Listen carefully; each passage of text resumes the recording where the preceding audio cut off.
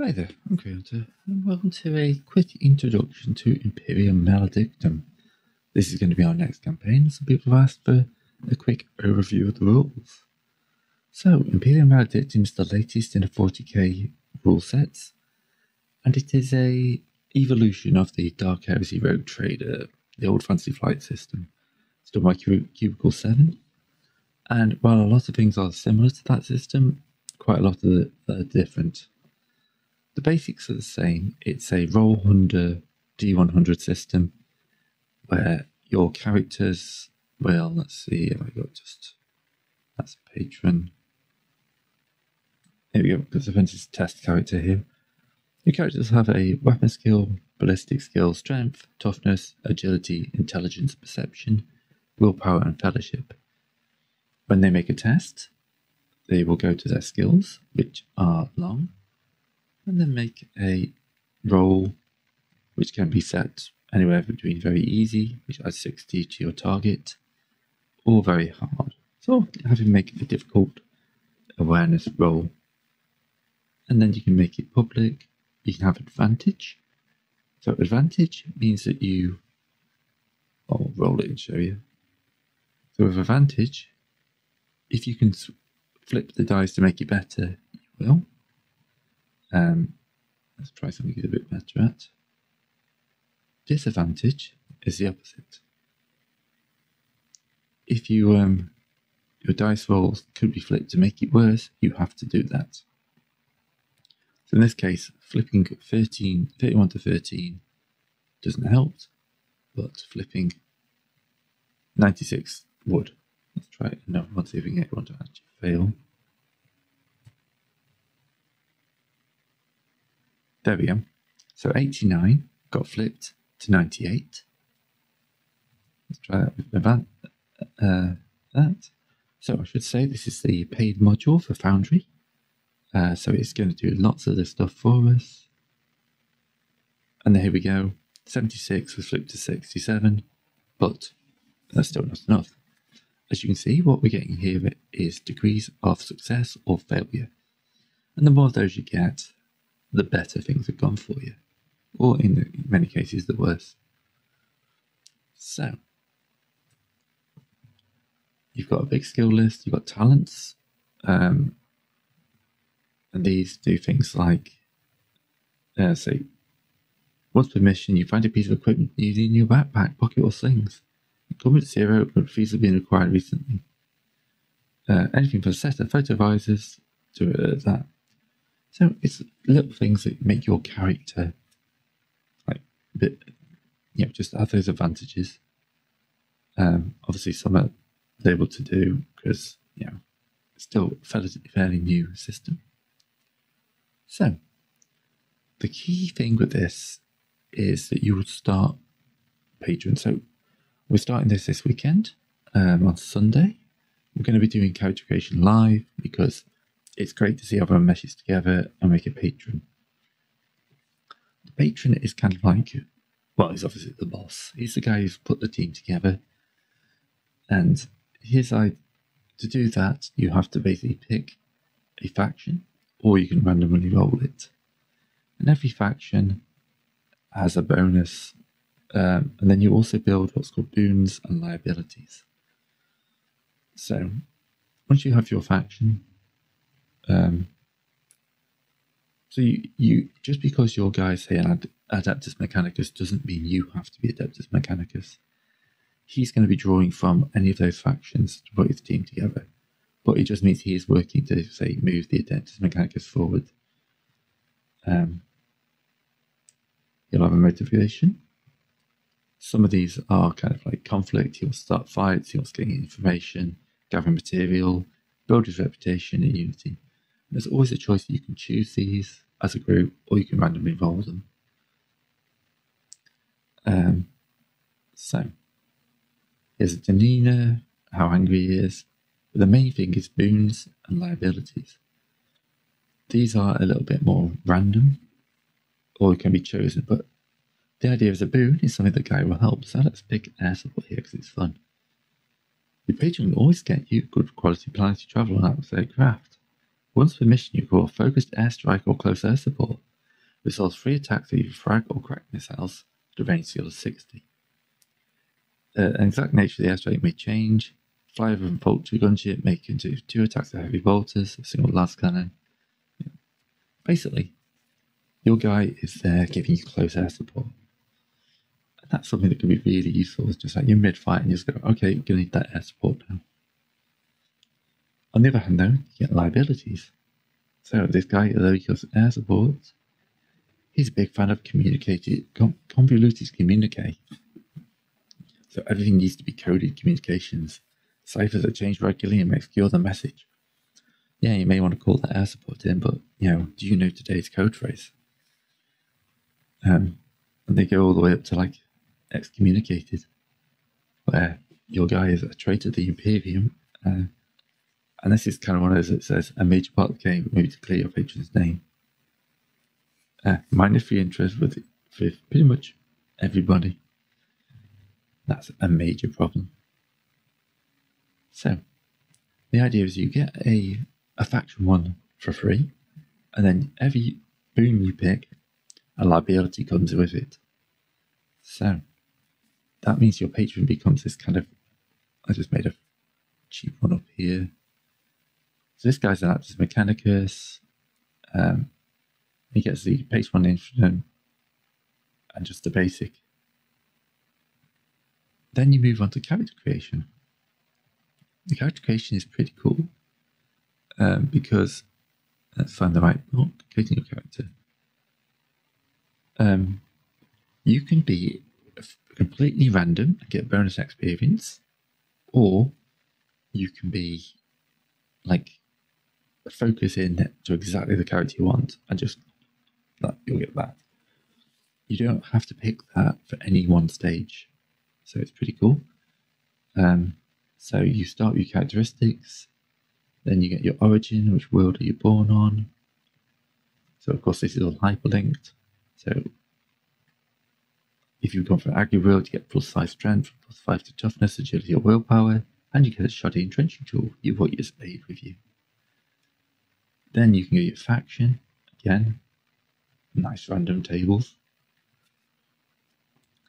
And then the other interesting thing is it is a classless system, but there are roles. So you can be anything you want. You can even become a psycho halfway through the campaign if you want. But your role will push you in a certain direction by giving you some bonus. So, like the warrior here gives you, that's what I'm clicking on, choice of Deadeye, Disarm, Drill, Duelist, Tactical Movement, Two-Handed Cleave, 3 advantages on those, and if I go back to Serpentis' character sheet, up here you've got advancements. When you spend XP, like going up a level will cost different amounts depending on how much you've got. So getting these early advancements is good because they are free. And you get a good selection of equipment. But if we go back to the combat thing, rules, does it bring cover advancements here? It might not in this bit.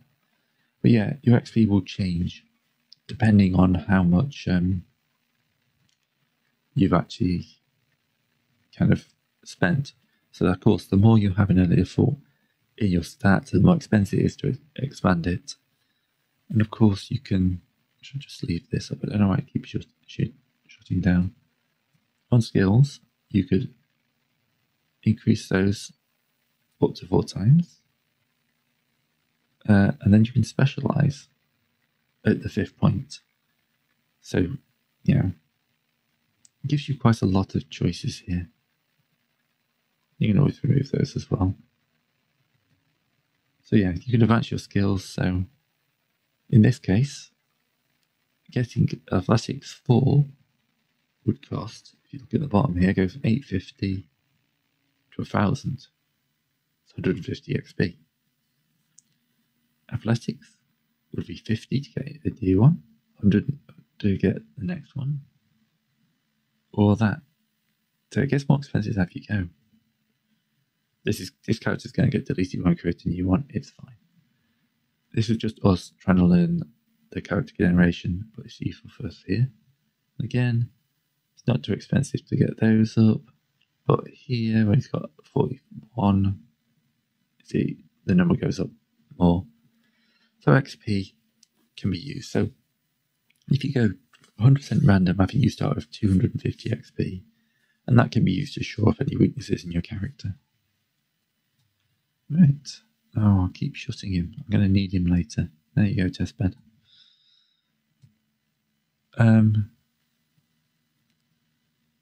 Psychic powers. So, Powers of the Warp is still here, you'll be happy to know, but it's changed slightly. You have a kind of a battery you can run. That battery's the wrong way. Warp charge is what you call it. The more you use powers, the more warp charge you build up. When it gets to a certain level, you risk, if your warp charge exceeds your warp threshold, you risk the powers of the warp.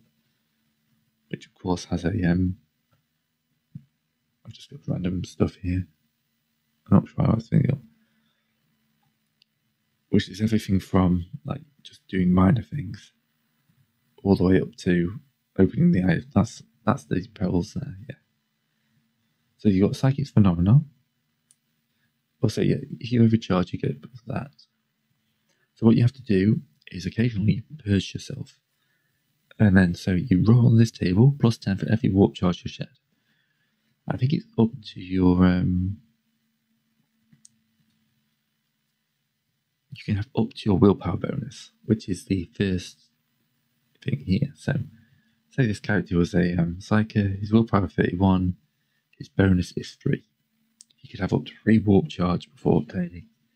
So he'll have to then purge himself, which is roll on the Psychic Phenomena table, which is stuff like Hoarfrost. If you roll the same thing twice, it becomes a lingering effect, which means that zone forever has that problem. So this one here, the air becomes stale, permanent influence of a choke grenade. So if you're firing off lots of psychic powers in one location, you may cause some serious damage to it, which, if it's some random gang location, isn't a problem. If you're fighting in your main base, that's going to become an issue. But as I say, Perils of the Warp, you can still rip open the things and become a demon host. So it's all there, but it's more managed. It's not like your first spell is likely to cast you, like, rip you open and cause a demon host. It's more likely the more you push yourself. But there's still that random chance. So, combat is probably the next thing to go, because this has changed a fair bit. We've added in something called supremacy, or superiority, sorry. So superiority is trying to get around the idea of mooks standing and fighting for the rest of eternity. Because quite often you get to a combat where you've killed half the guys, the leaders are dead, and you spend like 5 rounds clearing up some mooks. Superiority is one of those things that once you get beyond a stat called Resolve, which is, let's see, bestiary, we'll just find a citizen and infractionist. Oh, here we go, there's Imperial Citizen here. He's got a Resolve of 1. So, it's into combat, I think we've got superiority. If your superiority goes above their Resolve, I'm still finding myself, rules, superiority. So your superiority will go up and down, and you can set it quite high to begin with. So before a battle, if you know your enemy, know the battlefield, know their players, then you'll get +3. So basically that's, if you've got a good idea what you're going into, so you know your enemy are gangers armed with Las pistols, that's good.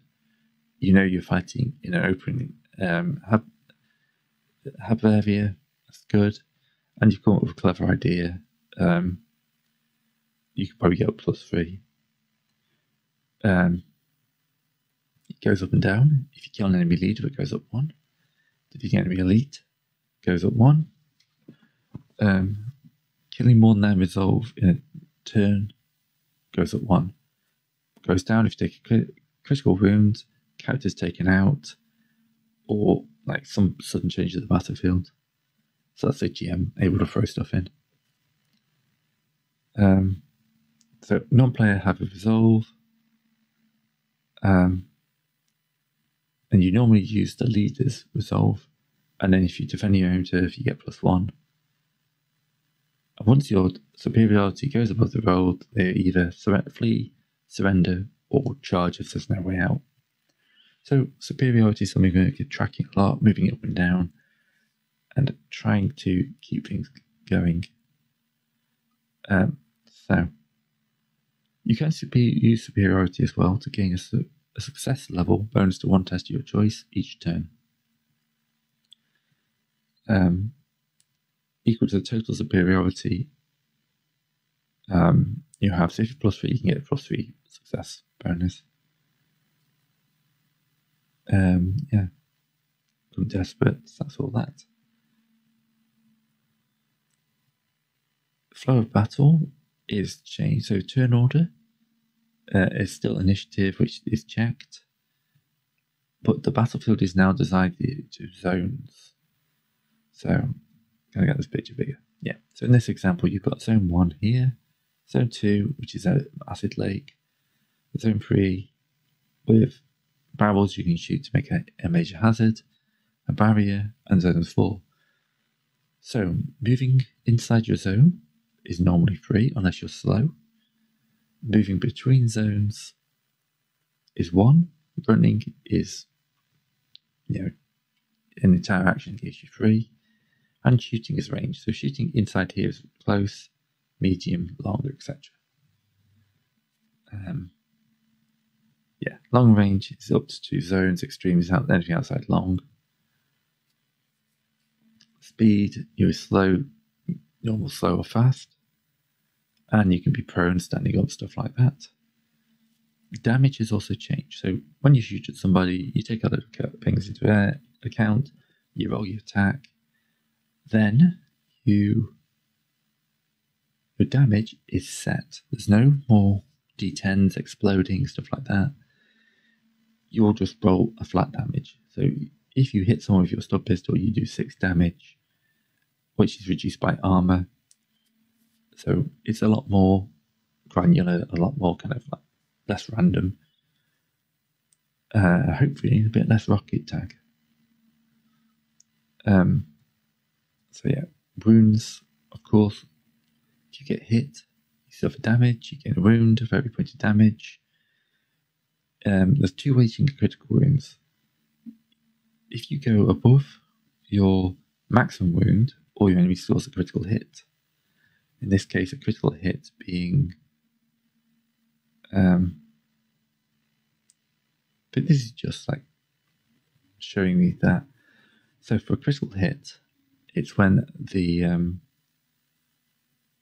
dice match, isn't it? Yeah, when you roll doubles on combat, you get a critical hit. That's an immediate critical wound. If you roll doubles on a failure, you fumble, and you have to roll on a fumble table, which can cause you all sorts of problems. So yeah, doubles are still something to watch out for. If you go above your maximum wounds, you take your damage and then roll a d10 plus the excess damage to take that amount of critical. So there's a critical hit tables, obviously. We love critical hit tables. And that's stuff like, losing fingers and teeth and, two getting ripped apart and brutally died. There's not as many, there's not impact rending and explosive, it's just 1, so simplified that down. The other thing to notice, if you have untreated critical wounds more than your toughness bonus, you're dying. So normally, that'll be fine because you'll take your hits. So if you've got, how many wounds has he got? He's got 13 wounds and the ability to take 3 criticals. So that would be hit twice, 3 times with a stubber without any crits. And you take 1, they hit again, 2, hit again, 3. So unless your opponent gets lucky, those critical wounds are going to be building up slowly or quickly, and then you get taken out. That point you're dying, and then you need medical treatment to be put back up. Which brings us to our last little section. Well, actually no, second to last, because there's one other thing I'm going to cover after this. Fate. Fate has changed slightly, but not massively. Every player starts with 3 fate. You can spend these to reroll a failed test, gain advantage on a test before it's rolled, add 1 success level to a test after it's rolled, act first in a round, ignore effects from your critical wounds until start of next turn, or remove a condition. Like prone. If you do prone, you get 1 wound back.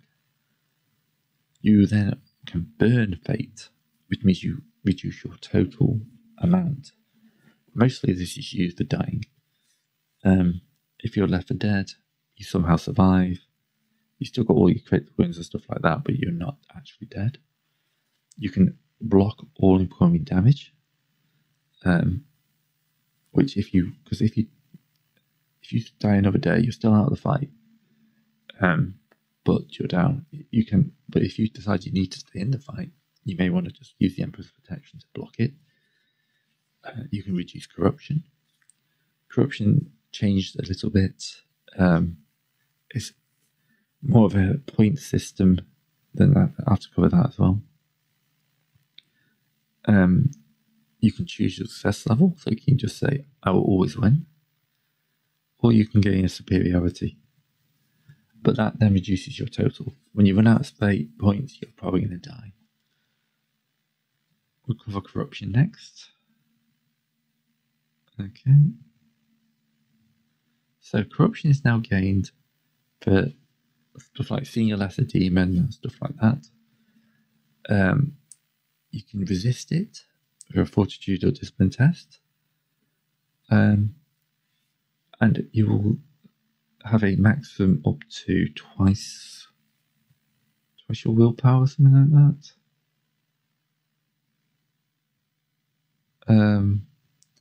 So you'll gain it up to 4, like seeing a greater demons 4 corruption straight off if you don't resist it. And of course you reduce it by your success levels. So you might see 1 and be fine. You might see 4 and the 4 levels select. So yeah, no, I know it's a demon.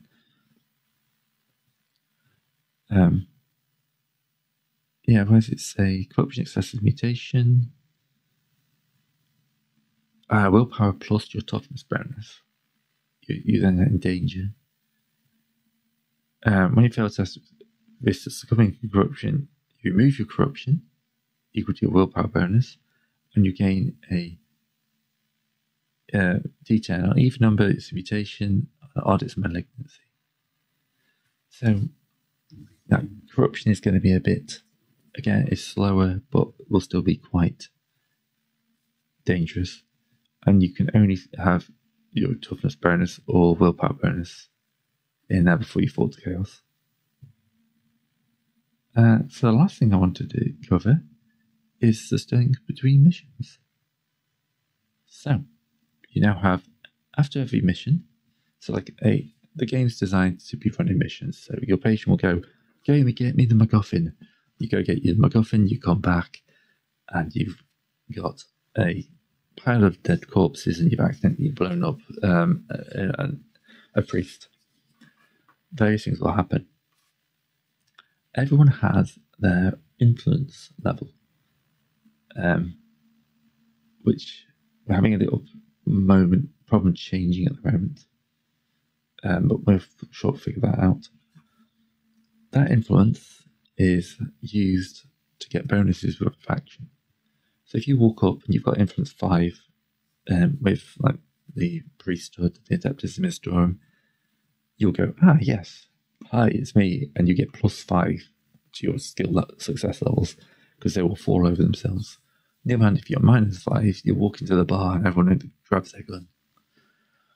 That changes depending on what you do in the mission. So if you accidentally blow up a priest, the Adeptus Administrorum is not going to like that. It's probably going to reduce their success level. If you said, I'm here to help my patron, and then blow up a priest, your patron has problems with that. The patron's influence levels are tracked separately. And it could be that I'm doing, as a GM, doing stuff like, yes, off you go get us a MacGuffin, and knowing the MacGuffin's going to anger at the priest itself. But, yeah, that's all secret and tracked. So, yeah, once you've done that, you then get to run an event. Because, random things happen, like you get arrested. All the way up to good things like you meet get a victory celebration, or you get a very important visitor. So, yeah, that's good. That's just like a random bit of flavour that can get thrown in. And finally, you've got endeavours, which is a kind of in-between thing you can do to improve yourself, like get superiority, or try and ruin opposing reputations.